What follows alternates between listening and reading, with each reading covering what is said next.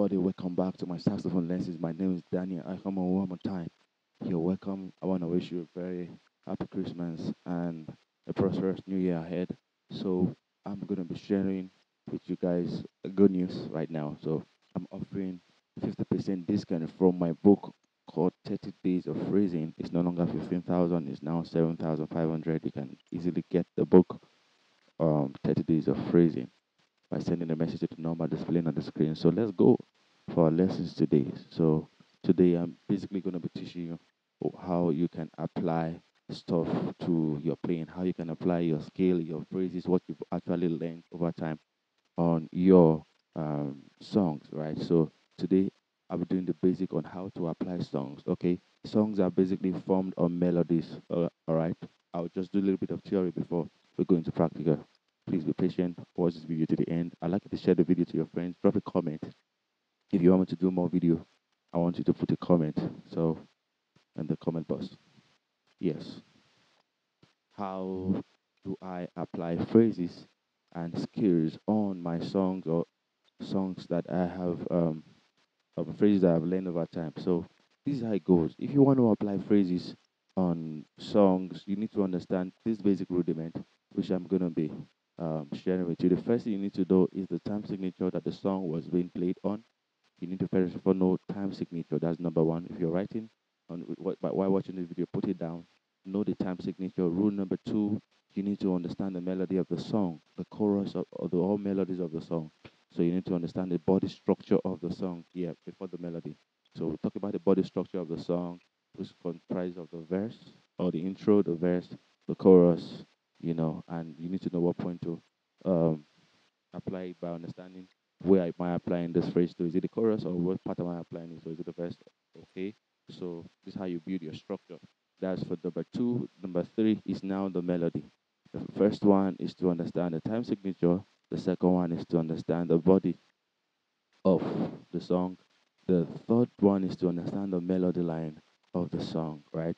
The melody lines. Once you are good with the melody, you're familiar with the melody, it's easy for you. Then the fourth one is not 50-50, it's 50-50. So the fourth one is the understanding the chord progression which the song was being played on. So that when you're improvising, you'll be able to apply the phrases properly, understand the chord progression. That's number four, understand the chord progression where the song was being played on. Then number five is for you to understand this stuff I'm going to be showing you now. You need to understand um, the difference in the notes within the melody, right? So we have different type of notes within the melody. So we have um, landing note, right? We have different type of notes within the melody. So we have landing note and continuous note. So continuous note are notes we which goes in which goes consistently without having so much rest, so much time to rest. So landing note are note that has when you land on the note has a larger number of rest. So that's what I call it. That's my concept of applying stuff within scale. So you need to understand what the landing note is. So landing note, what I call landing notes are notes where it has enough amount of rest after the melody, those melody, so you can apply stuff on it. So I'm going to be giving you an example of landing note. All right. So you need to know the difference between steady note and landing note. Okay. So let's go. I'll be playing my saxophone. I'll be playing a song on the saxophone, and I'm gonna show you some examples. Right.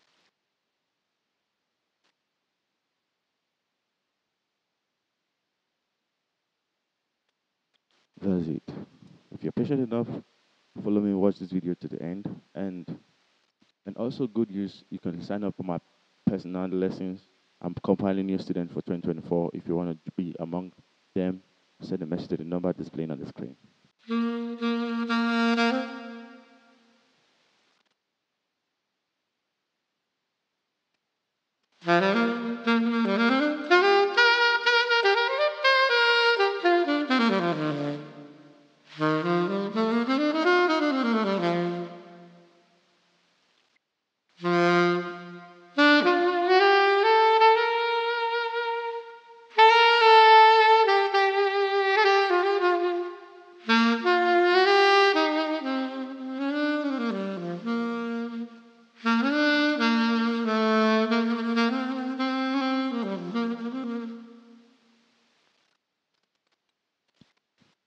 So before I'm gonna be applying stuff, I just played the song "You Are Alpha and Omega."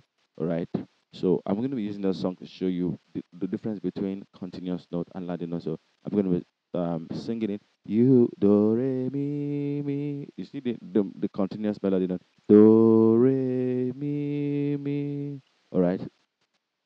Starting note of the melody, continuous note of the melody, and also landing note within the melody. So you are Alpha and Omega. We worship you, our Lord. You are worthy to be praised. Now that is the landing note. Do. Like I said, landing note a note that has longer rest within. So within that note, you can actually apply some of your phrases that you have practiced over time. So and that fit in within the chord, right? And with the landing note, you can easily know the chord. If you understand the concept of melody, you can easily know the chord. You know, I get a lot of questions. Do I have to go and learn piano all from scratch to know how to improvise over chord changes? Not exactly. You can go and learn the basic concept of playing chords on the or chord formation on the piano. But you can, if you have the time, that's fine. But if you don't have the time to go learn piano, with this concept, it's going to help you to be able to know how where the chord lands on, where the main chord lands on, and all that. So and difference between accidental chord and so I don't want to go into that right now. So this is the landing note of that song. So over the landing note, I'm gonna be playing basic diatonic scales and that we can actually you can actually apply on the song and basic phrases that you can apply. Don't forget to purchase my phrase book, 30 days of phrasing, 50% discount. It's now 7,500. So if you can afford it, send a message to the number displayed on the screen.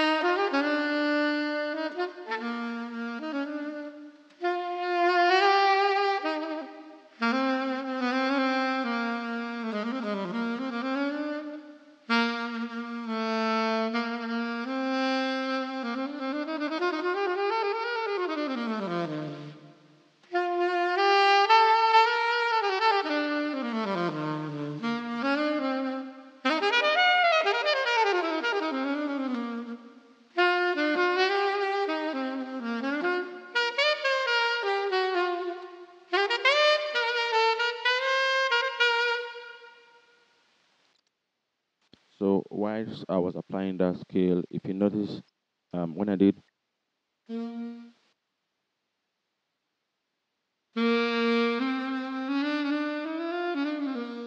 so you can see the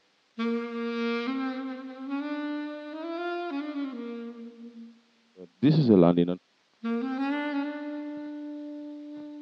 It hasn't quite numbers of rest on it. So one more concept I need to show you on how to apply the phrases. You need to understand what is called the melody replacement. That's why I said you need to know what the you actually really need to know what the melody of the note is so that you can replace the melody with the phrases that fits with it, right? So what I did here was melody replacement. Sometimes the song is playing in my head, I just have to replace the melody with some phrases, right? Okay.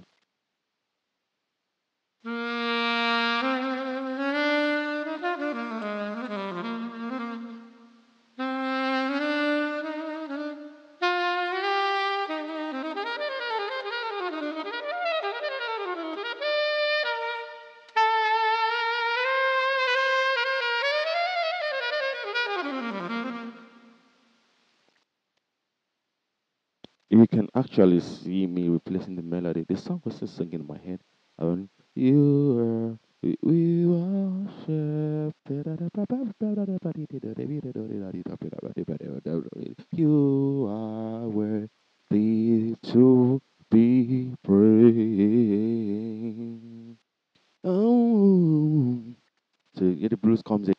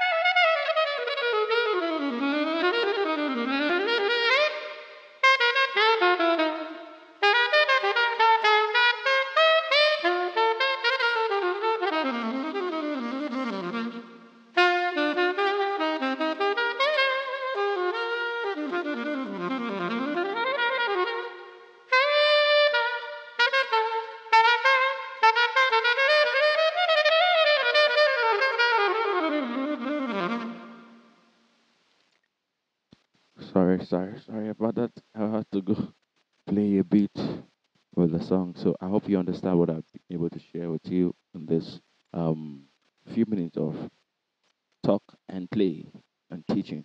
So it's really really nice to understand the concept.